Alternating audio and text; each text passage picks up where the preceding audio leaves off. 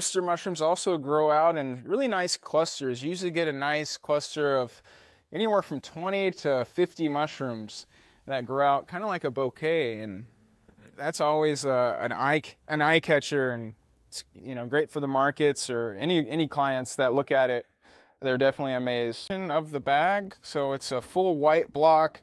It's also very dense. The mycelium has really pulled all the sawdust and all the materials in this block together very tightly.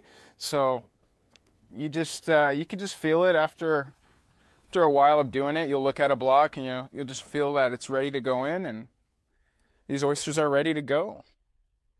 So yeah, I just look for full colonization. I don't want to see just big spots of sawdust in my bags. Anything that's uncolonized by the mycelium will basically be at risk for, once you put it in the grow room, for being contaminated. Let's say it was just like half colonized right here.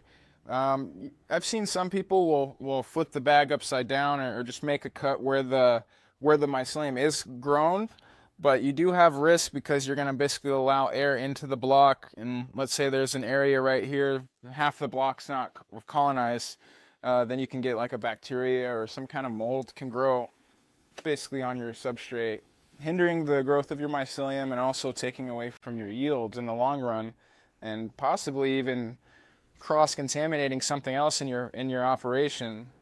So it's always wise, with mushrooms, just to be patient and to wait, because you've already gotten this far.